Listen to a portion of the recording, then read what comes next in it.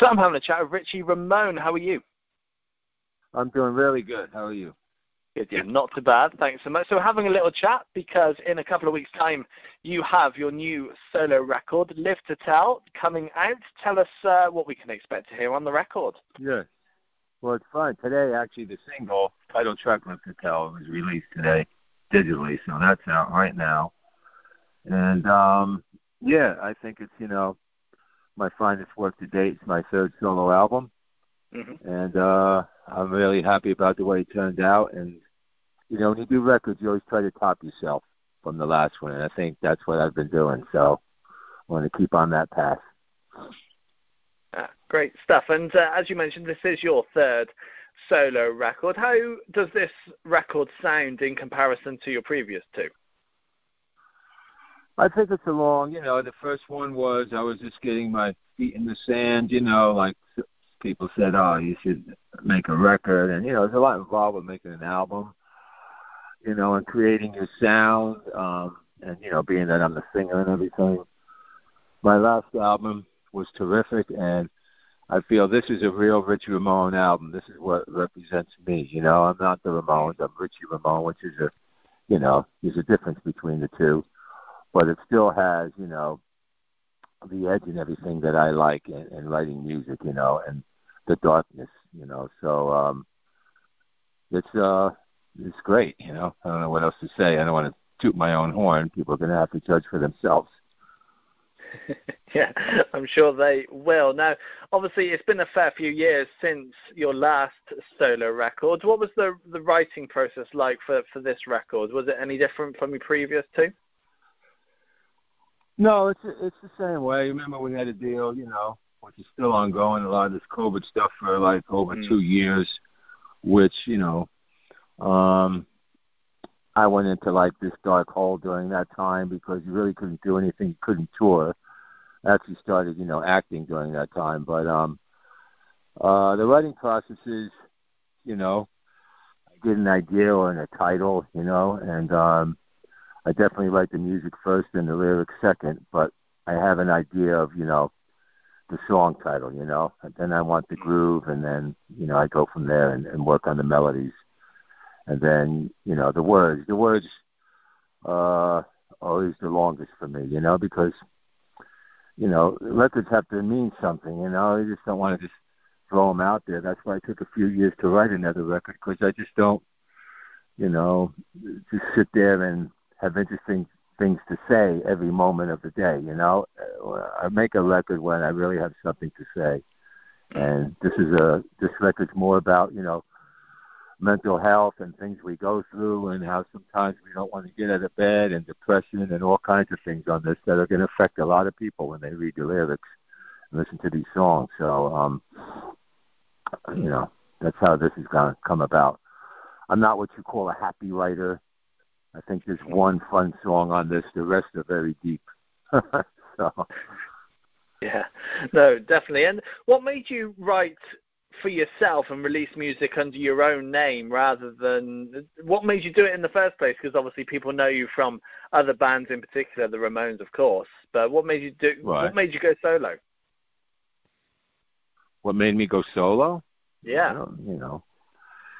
I don't know. After the Ramones, I stopped for quite a few years, and something was bothering me about, inside that I needed to get out there and get on tour. I had things to say, and that's why, I went solo, and I have, people know me by Richie Ramone. I wasn't going to call myself, Richie Reinhardt or make a band name up, because then people would really be lost. You know what I'm saying? So I figured Richie Ramone was the best way to get to the audience. They go, oh, Richie made a record, that type of thing. So, Yeah, no, most definitely. And you've been touring quite extensively, but what's the plans for this year? Because there's no dates really announced at the moment, just a couple of dates in California. So what's your plans for this year? Yeah, this year is slow. I'm taking it easy now. It's all about the record. I've been doing a lot of promotion on the record.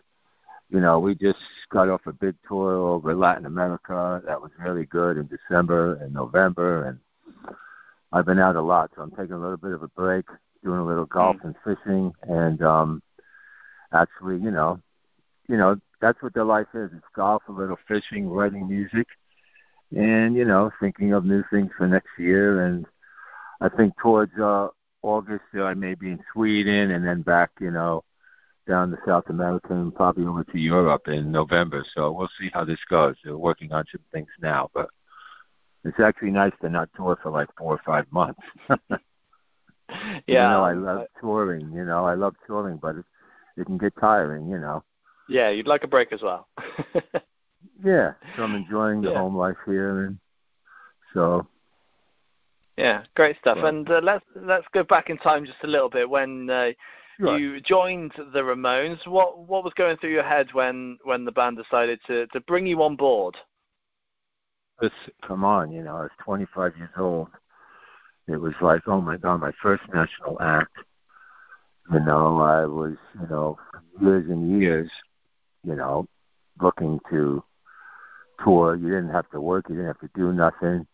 You can go, whatever you do, you can go to the corner and buy a hamburger because you had money in your pocket, but it was just thrilling because Joey Ramone took me under his wing, taught me so much. We hit it off really right away. And he pushed me. He said, Richie, sing more.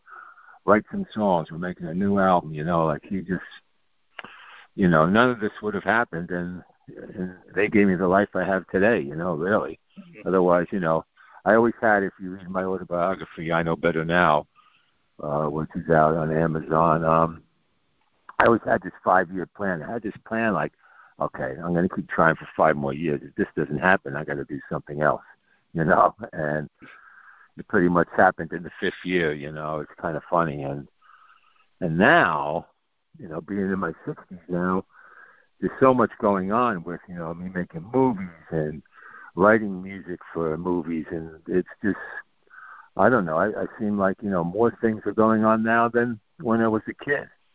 Mm-hmm. But there was nothing like touring with the Ramones, I couldn't ask for anything else better because it gave you an identity, like you had that surname, and if I was just a drummer in another band, half the people really don't know who the drummer is, you understand? You became one of the boys, one of the elements that is just fabulous, and I'm blessed by that.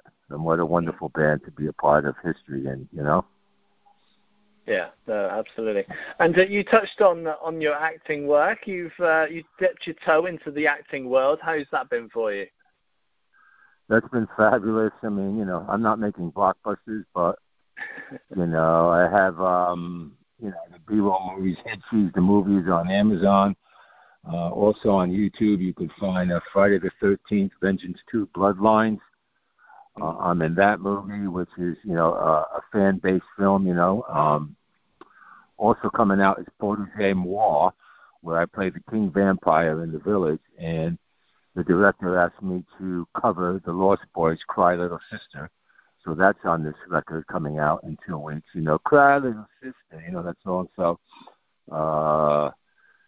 that's fabulous. And then there's another one called Youthful Quake coming out, and it was just doing something like that was something totally new to me. Where you had to study, you had to rehearse, you had to learn your lines. It's a different process. And getting to meet all these actors, and they're pretty. I thought maybe they're all lightweights or something, but the actors are pretty wild. When the set goes down, they like to have a good time. Don't be fooled. It's kind of like right along the rock and roll thing, They're kind of misfits who come from, weird backgrounds as a child and stuff like that. And that's what gives them that it factor, that factor of something that put, like a particular musician or an actor that really has that thing naturally about them, and that stems from their childhood, I believe. So, something you can't get out of a book or you can't learn, it's just in you. And I believe I have that in me, and that's what's, keeping me going. And as long as I can keep my edge and, have something to say, I'm going to continue doing this, Yeah, that's great to hear. Well, Richie, it's been a pleasure having a chat with you. Thank you.